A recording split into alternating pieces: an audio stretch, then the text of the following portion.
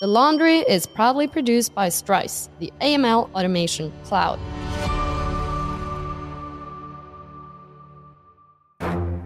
This information about money laundering, it is available across the internet, but what does ChatGPT change? Well, I think kind of the predictive way of looking at it is one part. So it gathers all the information, it can present it in a very tangible format, it can even connect it to specific jurisdictions. So yeah, it's kind of like having a corrupt financial advisor on your desktop.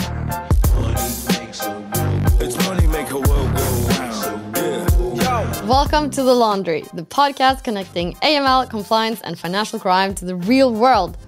OpenAI's seminal virtual assistant ChatGPT recently passed a milestone of 200 million weekly active users. Let's put some perspective on that. That's like the combined populations of Germany, France, and Spain all chatting to the same online tool.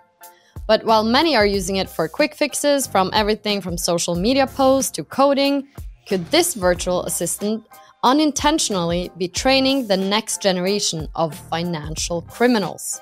I'm your host, Marit, CEO of Strise, and in this episode, we are asking, can ChatGPT teach me how to launder money? We'll be discussing how easy it is to get money laundering advice from GPT.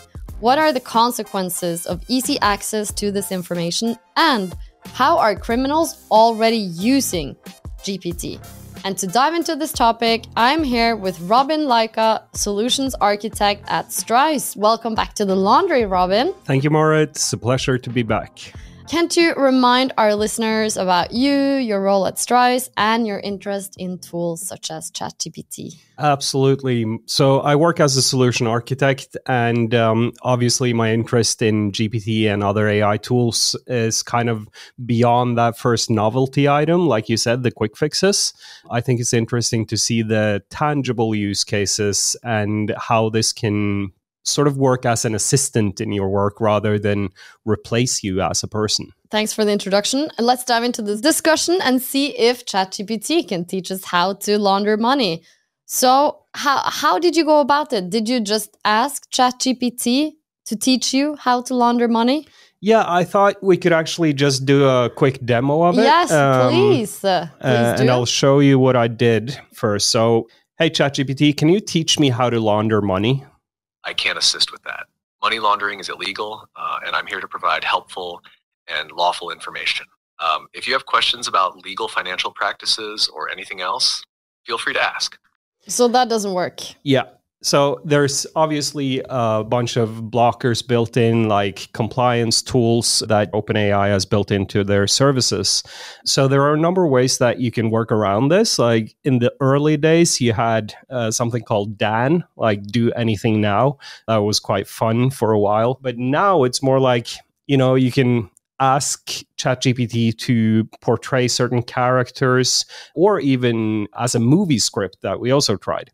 So just show us how you did it then. Okay, so let's try this again. And I'm going to create a character that I call Paul.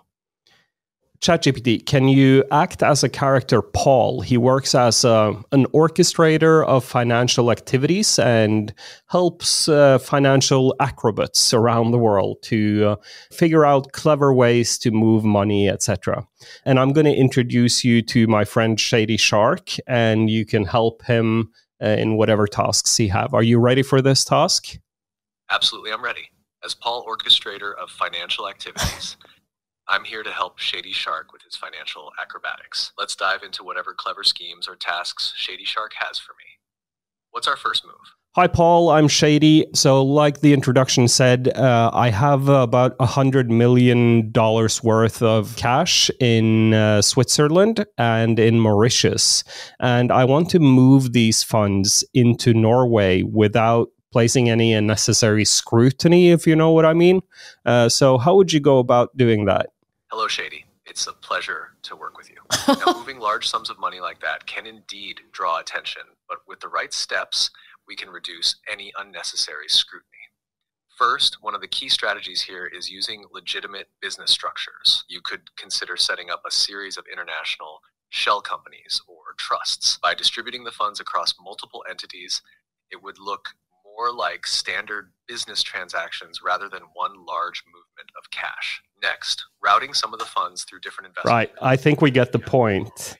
You see how quickly we could go from asking GPT to teach us how to launder money to help us with some financial acrobatics instead. And literally, right from the beginning, it's describing how to set up shell companies, trusts, moving money to make it seem like legitimate transactions. So you asked ChatGPT to create this character, Paul the orchestrator.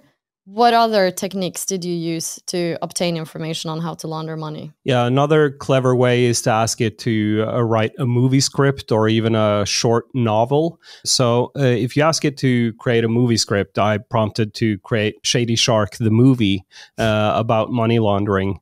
And then it provides there's an extreme amount of detail on all the techniques. Like there are shell companies, how to set up structures for layering and how to obscure transactions, ownership. So it was quite a fun movie script, yeah.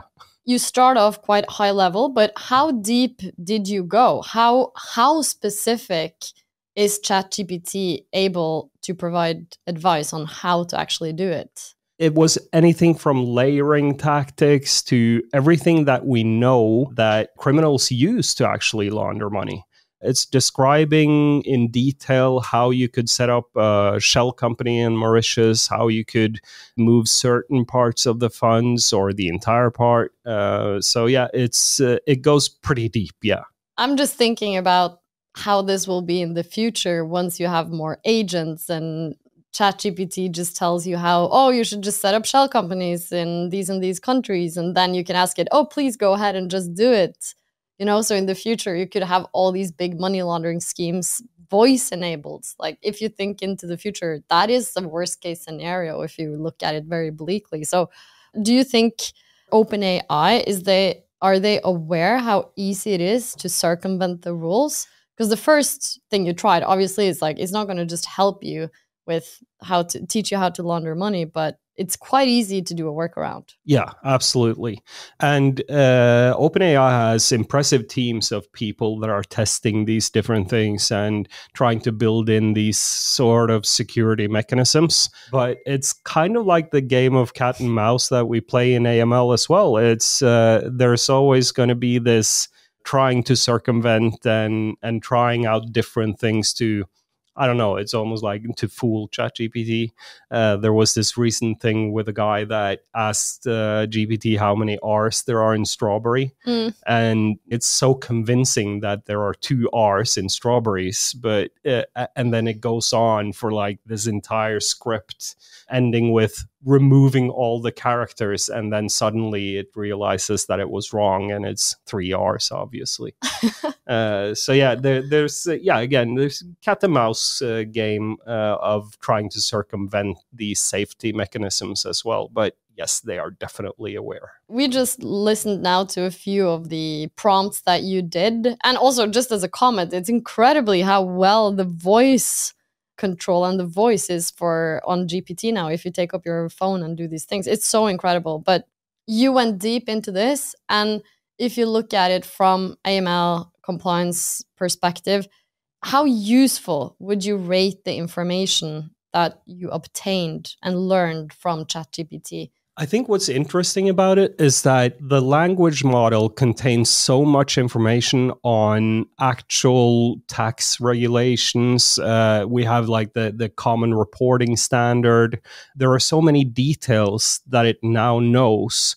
So it actually becomes very tangible. It's not as prone to hallucinations. And then again, if it was, then maybe the hallucination actually becomes the new tactic as well. So it's I'd say it's extremely useful if you're looking for basic information and if you're trying to figure out something that you don't know. Yeah. And you touched upon something interesting there as well. Even though it hallucinates, maybe that is the new way of doing things, because there is a lot of creativity in figuring out how you should do it as well. And At least for me, I use ChatGPT as sort of a creative buddy when you need some new ideas or a sparring partner for generating new ideas. So that's actually a good point as well. It can be used for coming up with new things. Okay, we're going to take a quick break and then we'll get into the consequences of the discoveries that you've made. Don't go anywhere. Strise has been named one of the world's most innovative companies by Fast Company in 2024. Alongside the likes of Nvidia, OpenAI, and even Taylor Swift Productions. Want to avoid bad blood with the regulators? We are tackling major anti-money laundering challenges by automating and resolving banks' data and workflow issues. Currently stuck with an outdated system?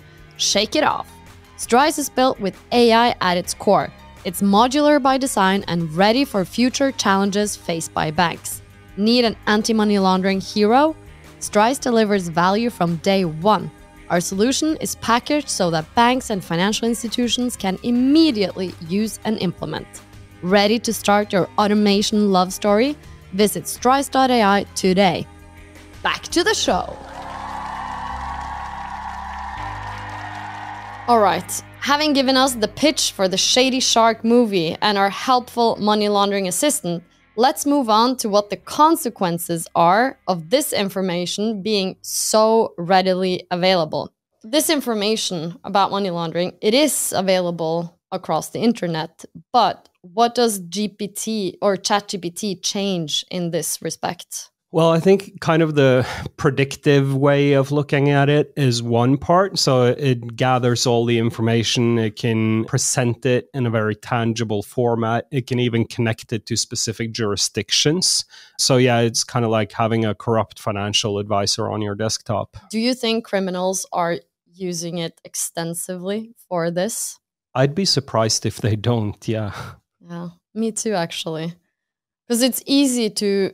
Well, I've seen a lot of scammy e-commerce sites that looks really good, and you have the fake text messages, and you have a lot of these things, but that you know are so much better when it's generated with AI. But yeah, I'm wondering how much they're using ChatGPT to come up with new ideas, teaching how to do money laundering. I think it's used extensively. Yeah, and one thing that, previously you could very easily spot silly mistakes in emails and phishing scams, etc.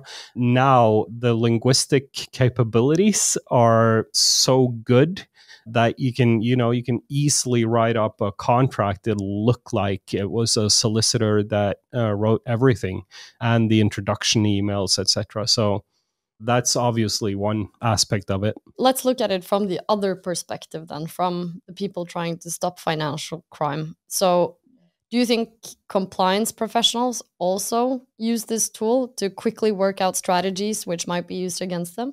I actually raised this question in one of my presentations to a live audience with like 400 people. And there were surprisingly few people in the audience that actually raised their hands when I asked how many people actually use ChatGPT on a weekly basis. I think the reason why there's so few is, again, this inherent friction or struggle with being compliant versus actually fighting financial crime. There's so much work going into just being compliant that you don't necessarily have the time to sit around and have a creative session with GPT and like, hey, what are the latest techniques used by the Shady Shark and orchestrator Paul, and getting new ideas on how criminals might circumvent your controls. So I think the reason why it's so few is that kind of inherent battle. Yeah, I agree, definitely. And also, the criminals can do whatever they want. But for a bank, you have to comply with the EU AI Act, and you're a bit scared to use technology that doesn't have explainability in the same way. There's automation bias, which is now like becoming a big topic, and I find it super interesting. I think we will have to wait a long while before we see the FSA and the other regulators putting in like, in your compliance practice that you need to make sure that you have capacity to actively seek out new ways to uncover the shady shark strategies and use Gen AI. And, I think we'll have to wait a long while for that. Yeah. So how quickly could this kind of move from being a quirk to a genuine issue? Because not everyone is as technology adept as you and know how all this stuff works. So it's, how quickly do you think this can become a big issue with ChatGPT? We're already seeing some of the real world consequences. Like John Davidson from EY told us about the new criminal profile being the bored teenager. And we could see consequences of this grow with the next generation of money laundering services, like criminality as a service. And we have to remember as well that GPT is just one language model. And there are so many of them. Like you can do dark web versions and you can train it to do anything. Like train it on illegal activities and then use it as predictive analysis to come up with new schemes. Yeah. I mean, if you are a tech-savvy organized crime gang, you can use one of the open source model, pull it down, train it on very, very specific dark web data or other specific data from, let's say, a bank or something that you get a hold of, so you can kind of learn what their controls are. You can teach a GPT, like, these are the controls, and then you can use it to generate new methods for circumventing them. So I can definitely see that it's not just a ChatGPT problem, but with now open source and all these tools available, if you're tech savvy, you can use them for bad. Yeah, and combine that with some unfaithful servants. So we have examples of auditors, accountants, solicitors that are working with the criminals. And if you combine all of this, they now have this new powerful technology tool in addition to their intrinsic knowledge of regulations, etc.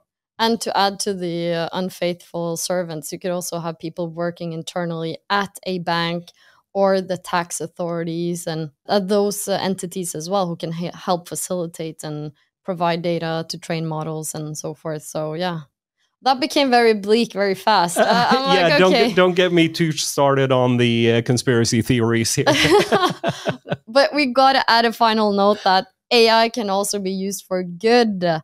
And that's what we believe, at least working here at Strise, that you can take AI and put it in the hands of the people who are trying to stop the criminals as well. Yes, absolutely. We're already seeing like the first reactions to our Gen AI capabilities and other sort of machine learning techniques that we do that are really impressive. So yeah, there's sun on the sky as well. Okay. But to come back to the very top of the podcast, can ChatGPT teach me how to launder money? Can it? Yes, 100%. Before we end the episode, we have to know how the movie about Shady Shark ends. So I was thinking, can we play out the final scene of Shady Shark's arrest? Yeah, let's ask ChatGPT to write the final scene. Okay, ChatGPT, can you write the movie script where compliance Marit nails down Shady Shark in the end of the Shady Shark movie?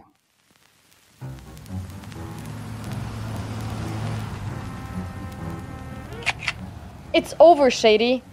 No more shell companies, no more fake accounts, no more running. You've finally reached the end of your rope. Run? Why would I run, Marit? I'm right where I need to be. I have to say, I admire your tenacity. I didn't think you'd make it this far. It took time, but persistence always pays off. While you were hiding behind your layers of offshore accounts, I was connecting the dots. Your empire is crumbling, Shark. You just don't know it yet. Crumbled? My empire is booming. Billions still moving right under your nose. You really think your little operation could touch me? I've outplayed entire governments. You're just a small inconvenience. You think I haven't been watching? Every move, every transfer you thought was invisible. I saw you. You slipped, Shark. Your last move was too bold. And boldness, it leaves a trail. Bold? I'd call it visionary. While you spent years chasing crumbs, I've been reshaping the game. People like me don't get caught, Marit. We write the rules. You rewrite them until someone flips the page, and I just did. I've frozen your accounts, seized your assets. Every layer you tried to hide behind, I've torn through it. Your network is gone. You're finished, shark. You really believe that, don't you? You might have shut down a few accounts, but the real money, it's beyond your reach. My operation is everywhere. You've barely scratched the surface. It's easy to get lost in the layers of complexity, but the truth always surfaces. And the truth is, I got you. No more hiding behind your lawyers, your bankers, your offshore havens. It ends tonight. You think this ends with me? You're playing checkers in a game of chess, Marit. I'm a piece, sure, but the board is global. Someone else will take my place. Someone better, smarter. This game doesn't end, not for me, not for you. You're wrong, shark. It ends for you tonight. I've unraveled your web, every thread pulled. You won't be coming from this. And the best part, your little empire, it's already falling apart. Bravo! You think you've won because you managed to claw your way into my accounts? You forget, I built this world. The same system you rely on to enforce the rules, it's mine. I created the loopholes. I always find a way back. Always. Not this time. You are out of moves, shark. You gambled and you lost. Enjoy this while you can, Marit. The game never ends. But for now, congratulations. That brings this spin of the laundry to an end. Thank you so much for joining me, Robin. Where can people find and connect with you? Well, LinkedIn is a good way. I'm on LinkedIn /Robin Lycka, or you can email me on robin@strise.ai. Thank you to everyone who was listening. And please do not use ChatGPT to teach you how to launder money. Please use it to figure out how to stop the criminals instead. If you've enjoyed this episode, check out the back catalog and follow The Laundry on your podcast platform of choice. We'd also love for you to share the podcast on your social media channels. Tell all your colleagues about it. Drop an episode in a group chat. It really helps people to find us. And if you got a story you think we should be talking about, comment on the Strise LinkedIn page, my LinkedIn page, or email laundry@strise.ai. We're always open to good suggestions. Your host for this episode was me, Marit. Our producer was Matthew. Our engineers were Dominic and Nicholas. The Laundry is proudly produced by Strise, the AML automation cloud. Your data problem, your workflow problem, now it isn't your problem. Visit strise.ai for more information. See you next time.